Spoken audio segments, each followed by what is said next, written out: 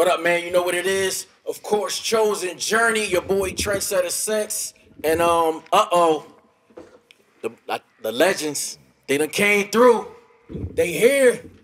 We got them, man. My brother Tip, Dro. Appreciate y'all, man, for pulling up, man, and sharing this platform, man. How y'all feeling, man? Feeling good, man. Yeah, man, I'm straight. Man. Couldn't be better. Hey, listen, man, let's get straight into it, man. Thank God. Yeah, brand new song. Man, Won't he do it? Won't he do it? Yeah. Talk about it, man. I need the inspiration behind this, man.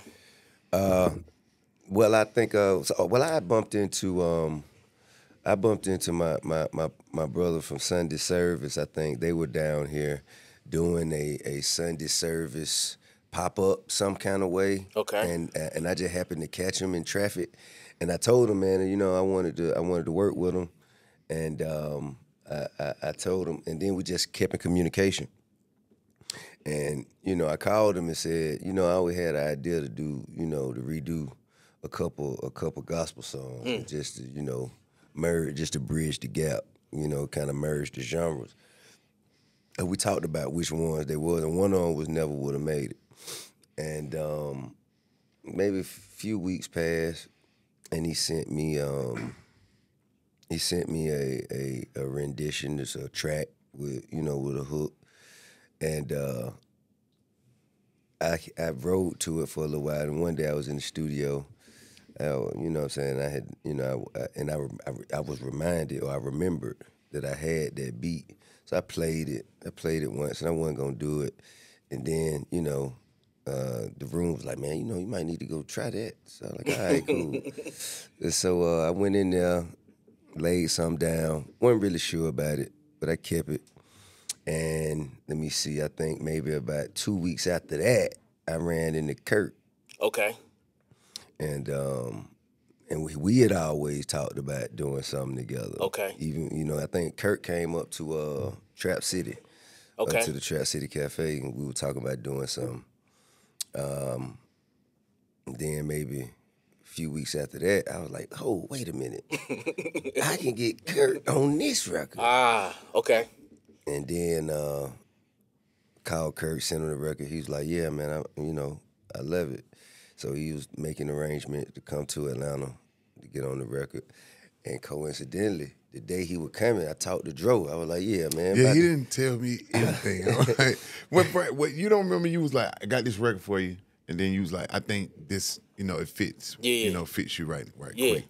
And then that was it. He was like, okay, we're gonna do it. And all of that was happening. And then one day I got to the studio and I heard it. And then he was like, oh yeah, and Kirk on the way. I was like, whoa, this is huge. You know what I mean? So, Dro, talk about it, man, because, like, you know, I see what you've been doing. Shout out my man 1K Fuse, Zaytoven. And, you know, on the song, thank God, you know, you was talking about, like, 2 years sober, like, almost OD'd. Like, man, can you talk about the testimony? I mean, it's just a testimony of, like, being, like, seriously tired of the outcomes of things, you know what I mean? Wow. I just was tired at that moment. And I felt like that was a good place, a good safe place for me to, you know, speak my piece on it. And you know, what better way to say it than to God? Right. You know what I'm saying? Right, like, right. You know, and be thankful for pulling through a situation like that. Wow. Yeah. Tip, man, okay, we got Kirk. Dro don't even know what's going on. Y'all got the song put together. Like, what was the conversation like creatively with Kirk? Like, did y'all have, like, what was he saying to you? Nothing, man. I mean, you know, I just wanted him to do his thing. Like that's the purpose of a collaboration. You know, to bring the great contributions of one artist and merge them with the greatest contributions of other artists. Like that's the sweet spot of collaboration. So I didn't want to micromanage too much. I just, you know, I knew I wanted him to kind of lead and direct the quiet. One thing that caught me by surprise, I'm gonna tell you something. I ain't gonna lie. Talk to me. Talk to me, Tip. I ain't know Kirk played the piano. I saw that. You know what I'm saying? Yeah. Like, I had no idea. Yeah. I thought, you know what I'm saying, he was like the choir director, or just, should I say, just the choir director, and like, you know what I'm saying, the maestro. Right. if you will. Yeah. I had no idea that he would actually kind of like, I get classically, trained, formally trained on the keys. So that shook me. I was like, okay, cool, and he just had a lot more to offer than I could have imagined. Wow. It was deep. Tip Dro's here. We talking about Thank God, man. The song coming out, and the state of hip hop right now, and how important the messaging has been. Like what's been going on, the beefs and all that kind of good stuff. Why? You know what I'm talking about, man. The stuff that just happened ain't got nothing to do with you. Just happened. I'm talking a couple of months ago. Oh, You talking about okay, the got it. Kendrick the Drake and all Yeah. that, yeah. Ain't got nothing to do with you. I'm just speaking in general, the state of hip hop. But that's happened all the time. It's not a current state. Yeah, okay. That's been a part of this thing of ours ever since conception. Okay. This thing of ours. Yeah. Like, you know what I'm saying? That's nothing new. I think that, we kind of see it and don't see it. So maybe that's why I'm so numb to it. Where it just seemed normal. So you saying like coming from what just happened? I wasn't pointing that out. I was using it as an example. Bearing. Oh, where we were. No, I was using that as an example. Like, the timing of Thank God, and like people focus on the messaging of records. Right. And the responsibility of delivering the message. And I just wanted y'all take on that. Well, the reason I put that, we had done the record while, like, maybe some weeks, months ago. Reason I wanted to put it at in this moment is because of what I've, my personal journey, me and my wife's, what we've gone through. And with me, I guess you could say getting BL, I get trying to get up. I see him. Can y'all grab, there's somebody else downstairs. His name is BL. Yeah. But, so what me and my wife have been going through, man, for so long with just all of this, I'm going to call it harassment and attempted extortion. That's what I'm going to call it. Failed attempted extortion. Okay. By way of slander, out there by way of publicity. And it's been a long road. We've been dealing with it since January 2021. And you know what I'm saying, it finally done made it to a place where, we could put it behind us.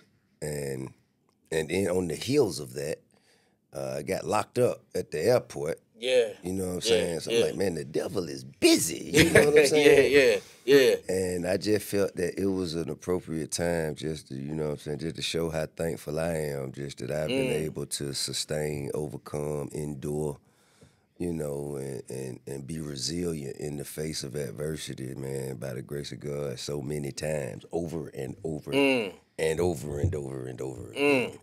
So that was the timing of it for me. Okay. You know what I'm saying? Yeah. Fire Dro. Well, I think that I had a responsibility to speak about addiction. I feel like it's prevalent in the community, in the black community. A lot of black young males are overdosing at an alarming rate. You know what I mean? They're actually dying more than they are from guns. So, and I think that we want to have a voice, or we want to talk about things that we don't talk about, and we're using drugs in the place of that, like to cope with it. You know what I mean? And most of us are dying with our story. You know what I mean? Like, a kid might have a lot on his mind and need to talk to somebody, but he's doing drugs, and one day he picks up a fentanyl pill and takes it, and he dies with the story. And I feel like that's messed up. You know what I mean? So I would want to shed light on addiction and how it comes into the family, how it breaks the family up. You feel what I'm saying? And it's prevalent in our neighborhoods and in our communities, even in the schools now. A kid just got a hold to something and OD'd. Wow. You know what I mean? But I think it was like a shroom or something. You feel what I'm saying? Yeah. Wow. Yeah. Shroom? Yeah. OD'd on shrooms? Yeah. I ain't never heard of that.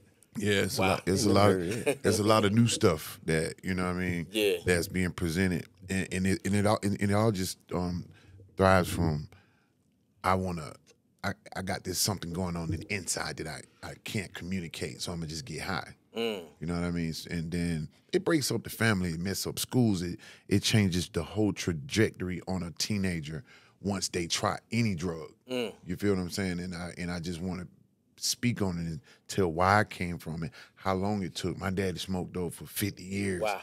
You feel me? And my aunties and uncles, my grandmama had like 7 kids. 5 of them died off of drugs. You know what I mean? And one of them is a recovering addict, and my mom never used. You know what I mean? So it was very prevalent in my family, and to be done came out of that, I think it was my duty and my responsibility to tell them that I broken the curse in my family. Wow. That's dope. Dro, talk about you tapped in with the Recording Academy. Yeah, music cares. Yeah, like, can you kind of dive into that? One day, my manager was trying to give me some help, Dr. Sierra. She was trying to, tap in and just help out. And so she got me on the phone with this dude, and I was trying to play him really like, yeah, I want some help. I want some help, I'm gonna do this. And I was on the phone with him, and he was dropping jewels. And he was like, I'm a musician too. And I was like, oh, here this go. You always meet somebody that, and then the big question come out, where's T.I.? I was like, I don't know, what I'm saying? But, it's always something that they try to connect to you because music and then who I'm attached to. And I thought it was one of those things like, oh, he's about to ask a T.I. question. And he did, but you know what I mean? He still was dropping jewels, and he was like, yo, music cares, can, they deal with it, they'll put up half, you just put up the other half, you know what I mean? So I really wasn't listening to it because I was trying to just show my manager that I'll just get some semi-help so she can quit so she can quit thinking I was just like out there like, you know what I'm saying? So lo and behold, took heed to the information, and music actually cares, you know what I mean? Yeah. And when I reached out to them, they was like, oh, we got Dro, and I went I went and did an assessment, and I went to California, man, and it was the beginning of a new Crazy, thing, man. yeah. Crazy. Chosen journey here. I got Tip. I got Dro. Tip, fatherhood, man. Yo. Kids going crazy, bro. Yeah. How does that feel, man? Man, it's great to have them doing their own thing out of my house. It's great to watch them do their own thing, like at their own place. You know what I'm saying? And I see now that they can understand the value of like taking care of their stuff. Yeah. Cause before at my house, they tear stuff up. They never cared. Nobody ever cared. Like, I buy a new one. Right. Now, you tear something up at their house, they understand. You know what I mean? And the money just got his first place, his first house. He just bought his first house. Nice. And you know what I'm saying? And he's like, so he's buying stuff for his house now. And he's like looking at the price of stuff. You know what I'm saying? He's like, and I think it was some blinds, the automatic blinds. He was like, this for blinds? Like, yeah, you got a small house. So just imagine, couches and TVs, refrigerators, appliances. All the details that all of that stuff, man, it's good. I find pleasure in watching the realization kick in. Like, damn, I've been messing up folk money all these years, And he just became a father. So I got 2 grandchildren now. Wow, congrats. Yeah, I got 2 granddaughters. I got a grandson on the way. Wow. King's about to have a son. King's about to have a son. Congrats. Yeah. And I told him I'm gonna make this the greatest gangster of all times. I will raise this child to torture you the way that you tortured me. I promise you, there will be an indictment in this young one. Oh man. So Kiss the King. Kill the Kiss King. the King, kill the King. Talk about that, man. Like, what we got coming? I'm just trying to put an exclamation point on this career, man, this music career, man. The solo music career of who we know as T.I.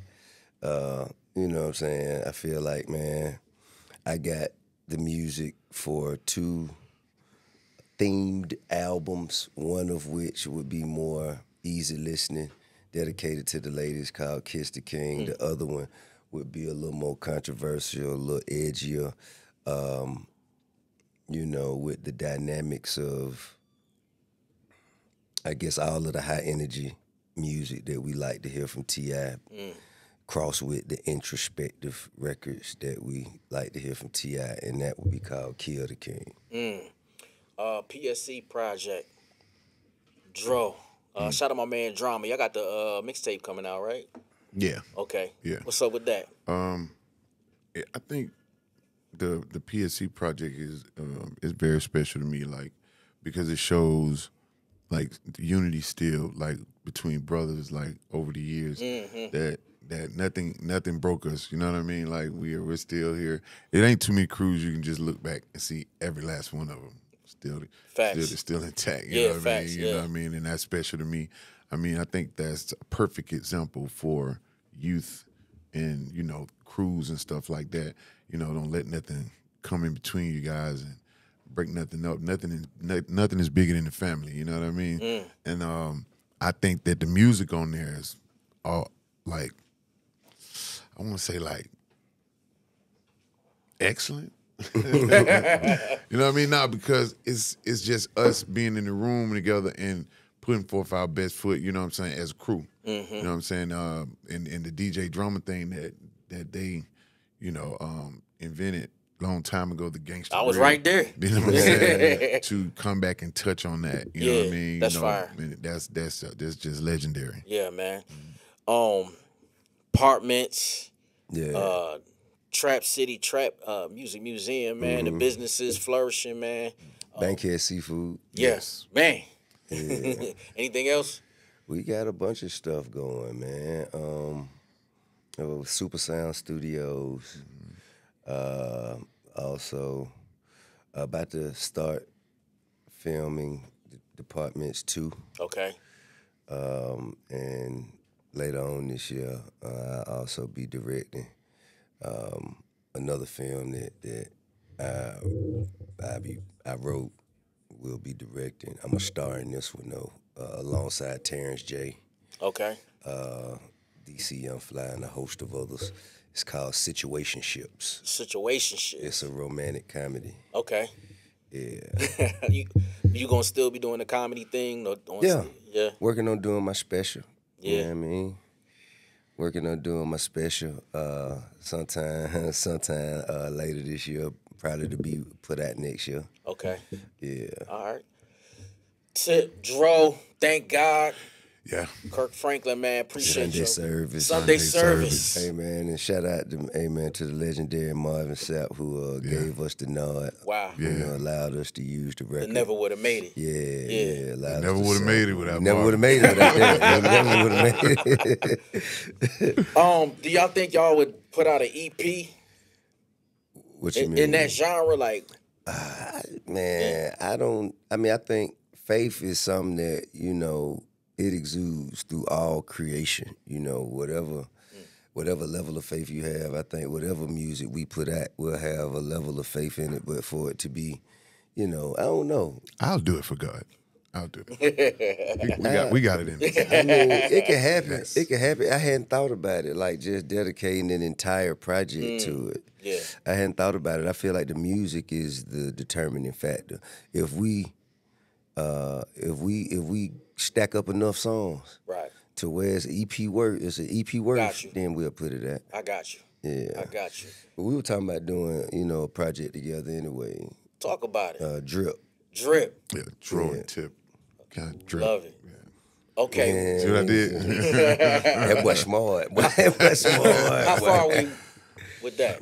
But we in there. We got a couple of We we got got to never songs. grab them. You know what I'm Yeah, saying? we just got to put them together. Put them together. We got the records. Yeah, they there. I like it, man. Yeah. I appreciate y'all, brothers, man. Right on. Thank y'all for just pulling up, man. Sharing. Man, appreciate you and congratulations, man. You know Thank what I'm you, saying? bro. I see you got your new, you know, a new ship here. You coasting, you know, Yeah. cruise liner, Hey man, ain't nothing wrong with that. How you like, you know what I'm saying, being over there on that side by yourself? I like standing strong, man. It's a fearless movement, you know. Okay. I'm still Sense. You know Yeah, what I that's mean? what I was finna say. Yeah. You know, like we like family. You know. Yeah, I'm still here, you know, and you know, brothers like y'all come share the platform and Right. you know, yeah, man. I appreciate it. Already, man, with love and respect. Yeah, man. Already. Okay. Likewise. Appreciate y'all, man. In a Tip, minute. Dro, you see it, thank God. You dig. Yes, sir. It's Chosen Journey.